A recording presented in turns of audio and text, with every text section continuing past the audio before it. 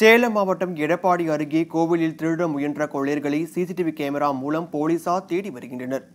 குப்பனூரில் உள்ள காளியம்மன் கோவிலில் நேற்று நள்ளிரவு 4 கொள்ளையர்கள் புகுந்தனர். ஆள் நடமாட்டம் இருக்கிறதா என்பதை நோட்டமிட்ட அவர்கள் கோவிலில் இருந்த பல்புகளை கழற்றி இருட்டை ஏற்படுத்தினர். பின்னர் நடையின் பூட்டை உடைக்க முயற்சிக்கும் காட்சிகள் கோவிலில் உள்ள சிசிடிவி கேமராவில் பதிவாகி இருக்கிறது. கொள்ளை அடிப்பதை யாரும் பார்க்க கூடாது என்பதற்காக விளக்குகளை அகற்றினார்களா அல்லது கேமராவில் முகங்கள் பதிவாவதை தவிர்க்க இவ்வாறு ஈடுபட்டார்களா என்பது தெரியவில்லை. ஆனால் இருட்டில்தான் கொள்ளையர்கள் துல்லியமாக கண்காணிப்பு கேமராவில் பதிவாகி இருக்கின்றனர். இந்த காட்சிகளை கொண்டு போலீசார் விசாரணை நடத்தி வருகின்றனர்.